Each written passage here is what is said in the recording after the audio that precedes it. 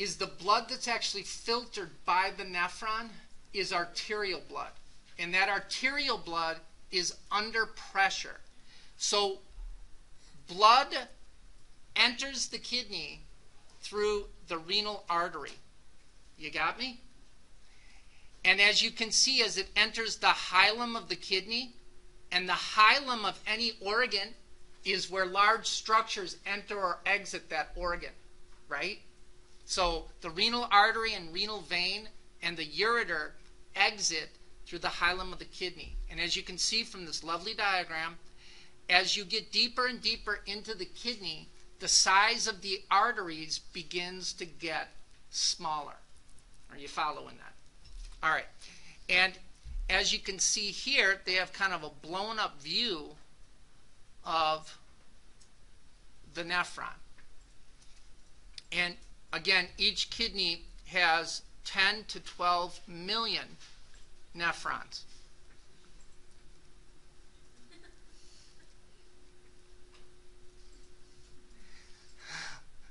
So watch.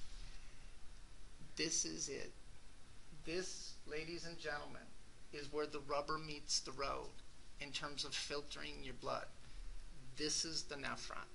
Now, before we begin, I got to give you a couple of terms. Number one,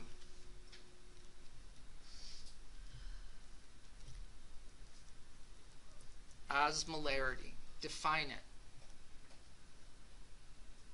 I'm waiting. It's the relative balance of stuff in the cell and in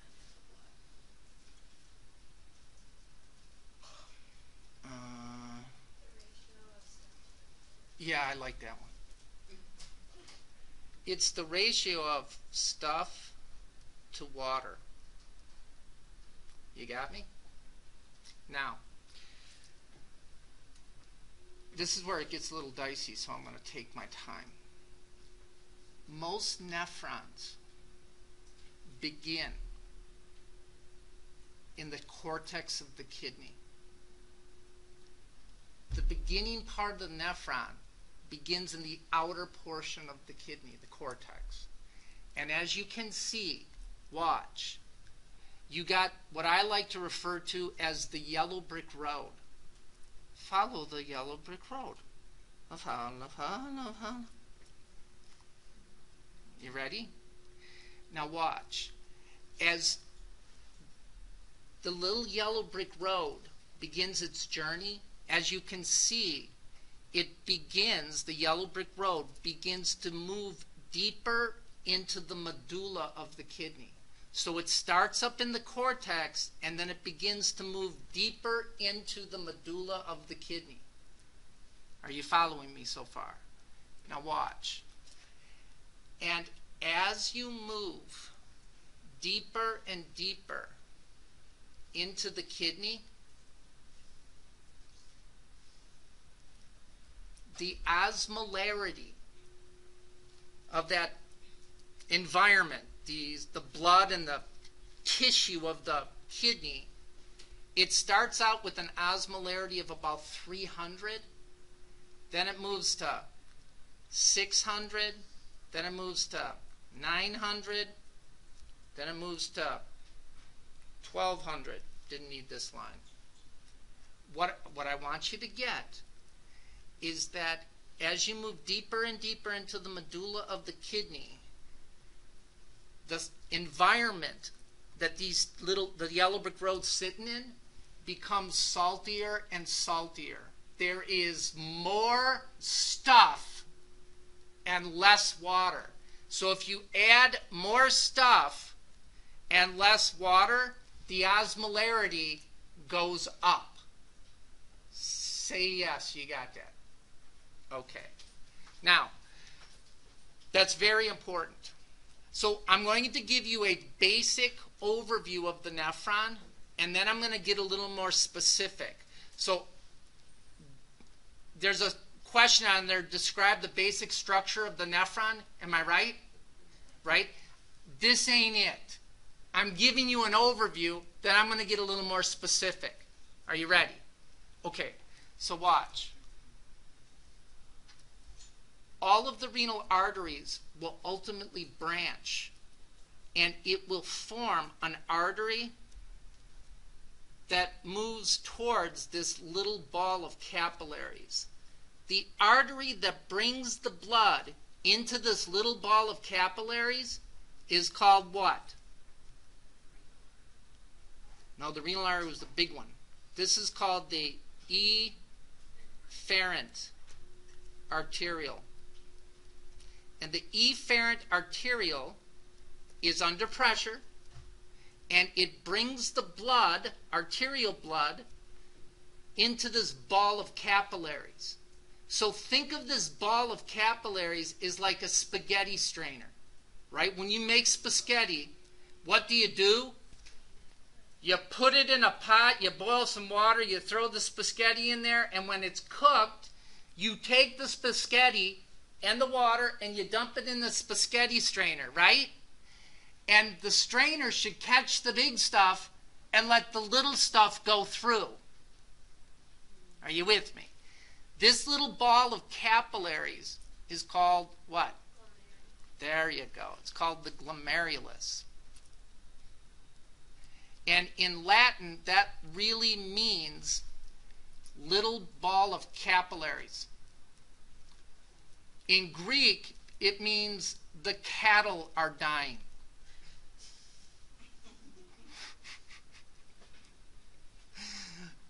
Are you with me? Okay. How many people had the little Play-Doh set when you were a kid? Right? You put the Play-Doh in, and then you could turn a little down, make stars or fish or, textbooks. And you applied pressure to it, and you squished the Play-Doh out. Say yeah. The more pressure you applied, the more Play-Doh came out.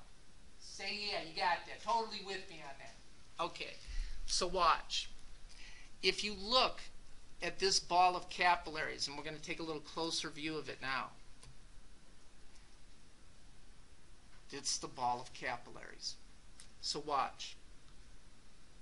As arterial blood comes into the ball of capillaries, and capillaries are one cell membrane thick, it's going to be under pressure. And it's going to create, here's previous learning coming at you, capillary fluid pressure. And as that pressure builds up in this ball of capillaries, it's going to force water and stuff out of the capillary. You're following me? So the glomerulus filters the plasma of the blood. The plasma of the blood. There's red blood cells, big or little? Big. Albumin, big or little? Big. So the only thing that gets filtered in the glomerulus is the plasma and the stuff that makes up the plasma. The small stuff. Say yes. So what's going to be in here? What's going to be in this little collecting area? You're going to have sodium, potassium, chloride, calcium, right? You're going to have urea. You're with me. Glucose, fat, amino acids. That's the stuff that's filtered by the glomerulus. Are you with me? So if there's more pressure in the afferent arteriole, there'll be more capillary fluid pressure in the glomerulus. So what will happen to the amount of fluid that gets filtered by the glomerulus? It's going to go up. So that's why when your blood volume goes up, your blood pressure goes up, and the pressure in the glomerulus goes up, and it forces the kidney to make more urine. That's pressure diuresis. Say yes, esis. Okay. So surrounding the glomerulus is the beginning of the collecting tubules, the yellow brick road.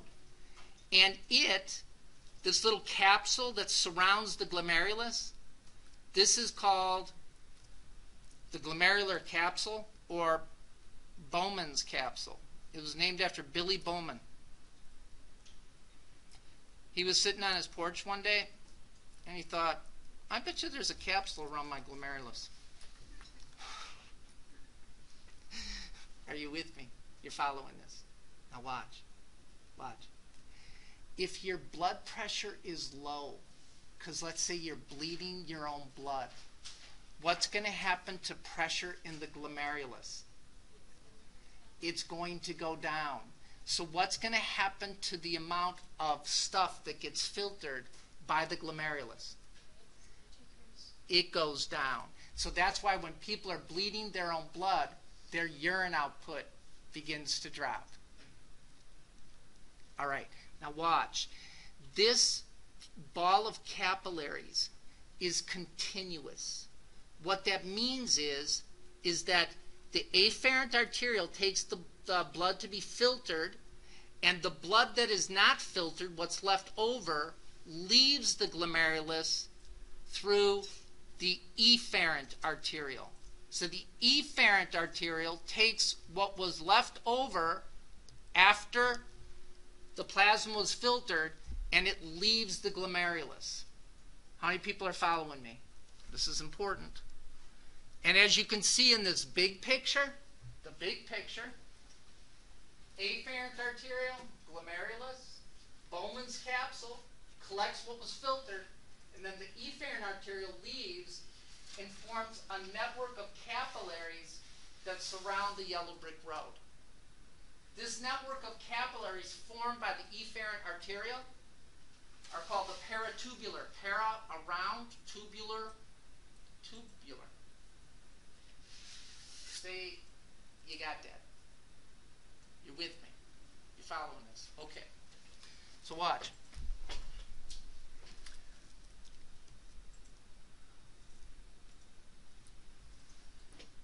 When the plasma of the blood is filtered by the glomerulus, the big stuff that can't be filtered by the glomerulus leaves the glomerulus and remains in the circulation and leaves the glomerulus through the efferent arteriole.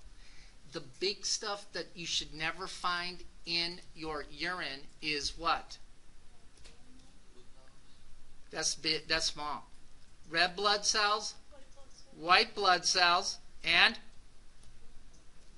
albumin. So if you work in a clinic or if you work in a hospital where one of your jobs is to dip urine, that's a good job, by the way. What did you do today? Dipped urine. Have you ever done that stool for occult blood, the little slides, where you have to develop them? You have to do that in a dark room. In a dark room? Yeah, because if you expose the crap to light, it doesn't turn out. Is it because of bacteria? No, I was just making that up.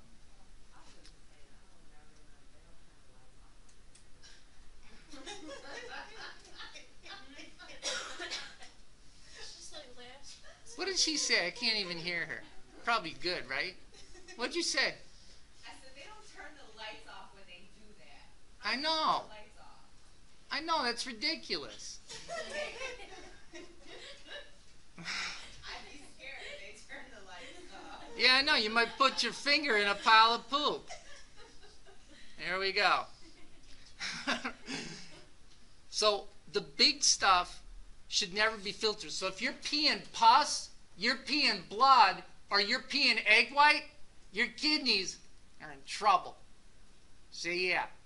So all of that stuff's going to leave the glomerulus and remain in the blood, and it will exit the glomerulus through the efferent arteriole. The efferent arteriole then produces these capillaries. And now watch. Now you got stuff in Bowman's capsule, and that stuff is going to enter the first part of the yellow brick road. And the first part of the yellow brick road is the proximal, closest to the point of origination, or closest to the point of the glomerulus, that's a starting point for the nephron, and it's twisted. If you have twisted thoughts, you have convoluted thoughts. Lauren, do you have convoluted thoughts? Probably thinking about, like when I'm leaving, tripping me or something, huh? That's kind of convoluted. All right, so watch. Watch. in the proximal convoluted tubules, this is where the vast majority of the stuff that got filtered gets brought back into the blood. And the process of taking the stuff that got filtered by the glomerulus, it's now in the proximal convoluted tubules, and bringing it back into the blood, is called reabsorption. So watch. If you're going to clean a closet, what do? You take everything out, and then you decide what you're going to put back in.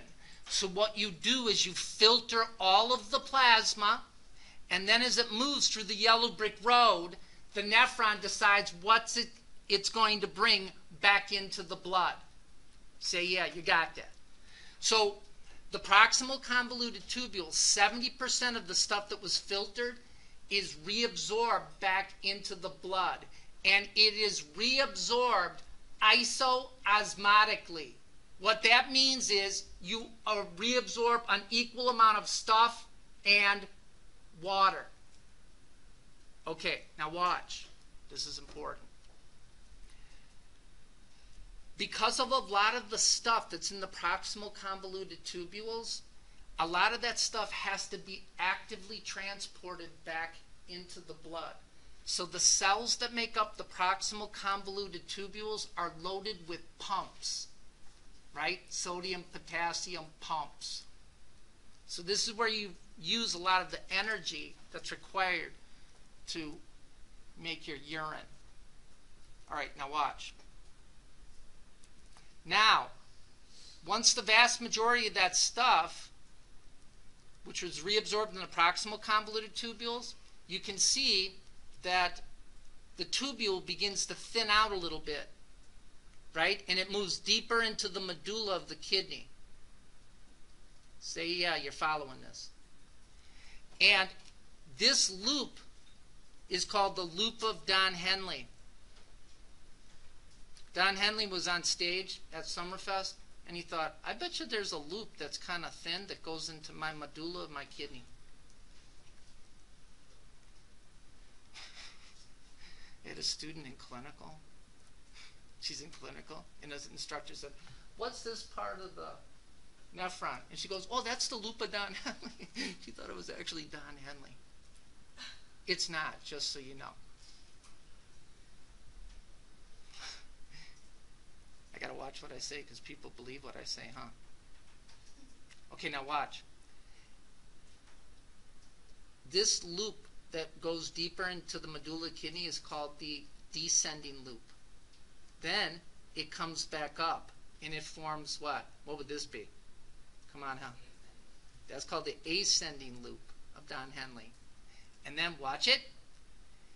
If you see here it's thin, and then you get this thickened portion of the ascending limb. That's important, and I'll explain that a little bit. And then you form this wider, twisted, convoluted portion of the tubule called the distal convoluted tubules. And in the distal convoluted tubules, this is where a lot of stuff is actively secreted. So this requires energy, right? So stuff that has to be actively secreted by your kidney into your urine is creatinine, the waste product, right? Some ammonia, and this is where drugs are gotten rid of, like illegal drugs, like cocaine and meth. Oh, did I? Okay, legal and illegal drugs. So watch. What happens to people's organs as they get older? They get old. Hold up. I'm going to email that to myself so I don't forget that. So that's why doctors are very careful about administering medications to the elderly. So one of the things that they'll do if they're going to prescribe a new medicine and they haven't looked at a patient's kidney function is they will draw a BUN and creatinine level to make sure that their kidneys are functioning properly. Because how do you get rid of medicine? You excrete medicine primarily, almost exclusively, through the kidneys. So if your kidneys are messed up, you will start building up toxic levels of medication. That is, of course, bad for you. Say yeah. You got that. And this is where you also get some, you reabsorb vitamins, right? And and the secretion of these things that you have to get rid of is active. It's active, meaning it requires ATP. And one of the first things to go when you're going into renal failure are the active processes of the kidney. So that's another reason creatinine is the best indicator of kidney function, because you have to actively pump that creatinine into the urine to get it out. And if that's building up, then you know your kidneys are failing. Say yeah. And in the distal convoluted tubules, very, very important. Very important. I need a new color to illustrate this importance. I'm going to use this green color. Oh yeah. In the distal convoluted tubules, this is where hormones take effect. And the hormones that affect the kidney, the big ones, are aldosterone, ADH,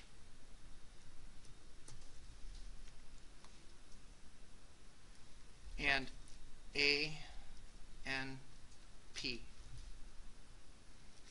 And I'll give you the names of those as we move. All right? Now, watch. What's ever left over from filtration, filtering, reabsorbing stuff back into the blood, or actively secreting it into the collecting tubules, whatever's left over enters the collecting ducts of the kidney. And this is very important. The collecting ducts, as you can see from this diagram, right here. This is the collecting duct. Many nephrons, not just one nephron, can connect to these collecting ducts. And those collecting ducts begin at the cortex of the kidney and then begin to move deeper and deeper into the medulla. And whatever's left over in the collecting ducts will enter the calyx of the kidney, the cup of the kidney, and that is your urine. And then the urine, the calyx is like the urine's commons area, right? All the urine meets there, talks about their day. How's your day? Well, I'm a little pissed off. You saw that comment too, didn't you? Look, it's like Neo in the Matrix. You just have to say it.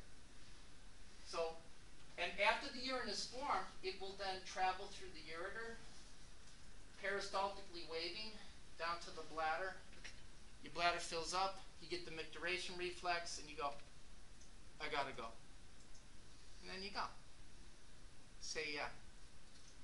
All right. So that's the basic structure of the nephron. But I want more, of course. So now, this is what I want. Are you ready?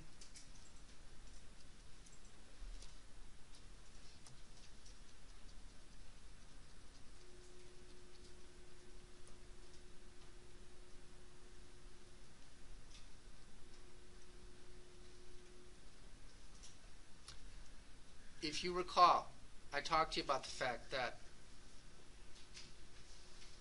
as you move deeper and deeper into the medulla of the kidney, what happens to the osmolarity of the tissue, or in this case, really the paratubular capillaries? What's happening to the osmolarity? It goes up, right? So you start out with an osmolarity of like 300, then you move to 600, 900, and 1200. So in this case, down in the medulla of the kidney, at the loop of Don Henley, there is a ton of stuff and very little water. You got me? Now watch.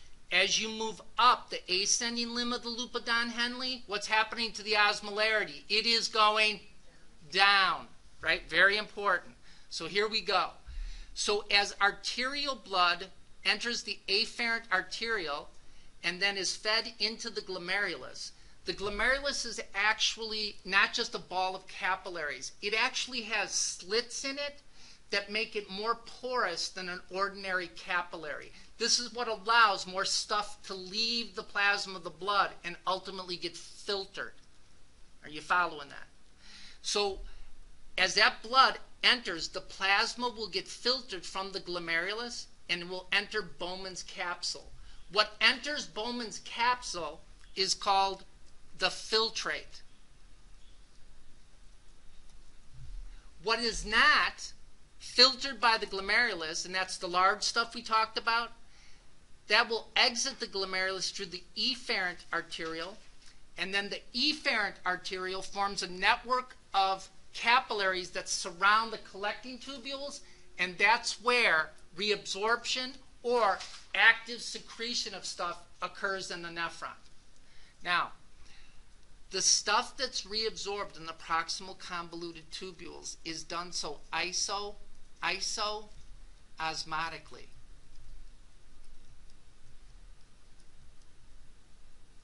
And what that means is that the osmolarity of the filtrate is 300. When you leave the proximal convoluted tubules, what's the osmolarity of the filtrate?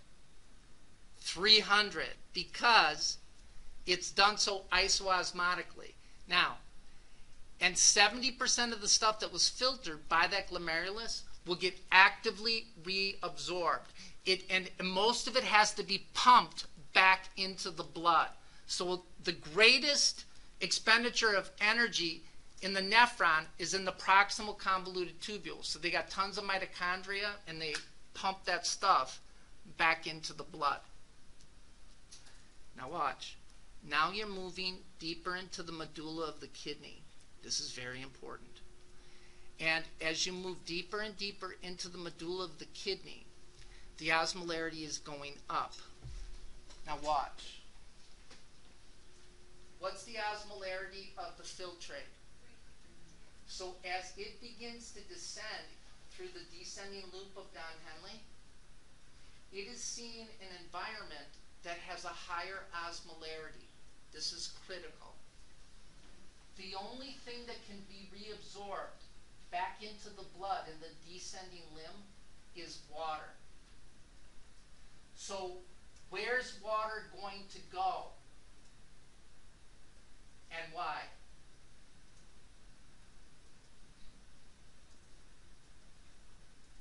Where's the water going to go? Where does water always move? From low osmolarity to high. So the osmolarity here is low, and as it moves through the yellow brick road, it's seeing an environment that has a higher osmolarity. So in this case, as you move that filtrate into the descending limb, this is where water is going to get reabsorbed back into the blood. And the only thing that can get reabsorbed back into the blood is water. And it will reabsorb that water until the osmolarity of the peritubular capillaries and the osmolarity of the filtrate are equal. Say yes. So watch. When you get down to the loop of this thing here, the little turnaround point, the osmolarity of the filtrate is going to be 1200. It's going to be equal to the osmolarity of the peritubular capillaries. And again, the only thing that can get reabsorbed in the descending limb is water. Are you following me? Now watch. When you move up the ascending limb, the only thing that can get reabsorbed is stuff, electrolytes. So if you recall, can you see this? Yes, you can. Osmolarity is stuff over water. Water is impermeable to the ascending limb. If you can only reabsorb stuff, what's going to happen to the osmolarity of the filtrate in the ascending limb? The osmolarity will go down. And what happens to the osmolarity as you move up? The osmolarity begins to go down. Tell me you're following this, right? Now this is really important. Watch. I'm going to do my very best to draw a picture of this guy right here. And what I want to do is draw a cell that makes up the ascending limb. Now watch, watch. You've got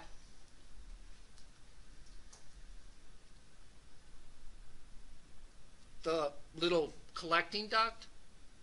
Then you have, I don't like that color. You have the cells that make up the collecting duct. So this is where the filtrate is. Yeah.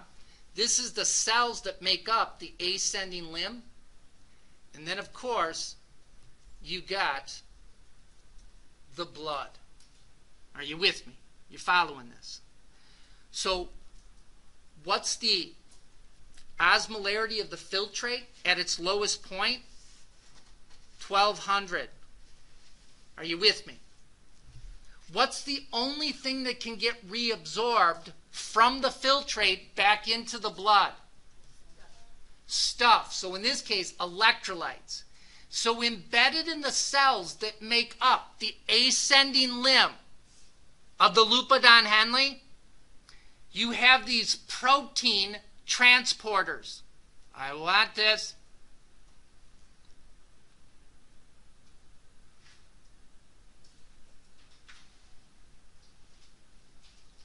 That's a little protein transporter. And this protein transports sodium, chloride, and potassium. So, watch it. And in order for this transporter to work, chloride, sodium, and potassium all have to bind to that protein. And when chloride, sodium, potassium bind to that protein, it will shuttle them into the blood.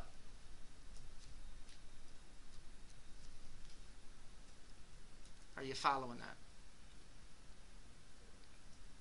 Who's with me? Now, when the sodium comes back in, the osmotic effect of drawing sodium in is going to pull water from the filtrate by osmosis. So what's going to happen to your blood volume when that happens? It's going to go up. How many people have heard of a diuretic called Lasix? Have you heard of that? Lasix is a loop diuretic. Guess what part of the nephron Lasix affects? The Lupodon Henley, and specifically the ascending limb. So watch. In order for chloride, sodium, and potassium to get reabsorbed back into the blood, all three of them have to bind. Lasix prevents chloride from binding. If chloride doesn't bind to this little protein transporter, what won't bind along with it? And potassium. So what's going to happen to the amount of sodium, chloride, and potassium that gets peed out because you're taking this drug? It will go up. And if you don't reabsorb the sodium, what's not going to follow by osmosis? So you're going to pee out sodium, chloride, and potassium, and water. That's why anyone who's on a loop diuretic, they're on Lasix, they have to take a potassium supplement. Because potassium is hard to find in food. Salt, you can't swing a dead cat without hitting salt. There's salt right there. Tell me you followed that. So when you get into clinical, you're going to hear the term, if you work on a cardiology floor, well, I'm chasing the potassium all night. Because doctors will order Lasix if they're in patients in congestive heart failure. And because you just learned how that works, you're going to know that you got to keep an eye on the potassium level. Say yeah.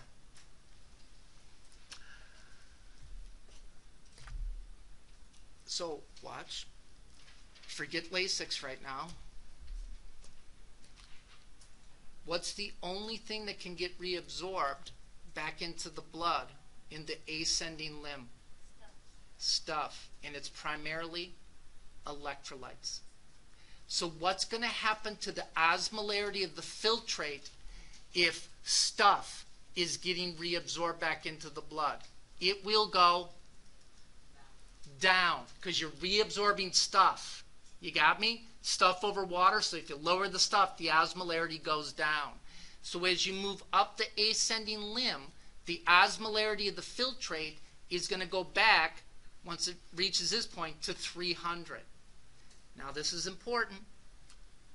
Now you got the thickened portion of the ascending limb. In the thickened portion of the ascending limb, this is where electrolytes are actively pumped. Pump. How do you spell pumped? Pump. I got it.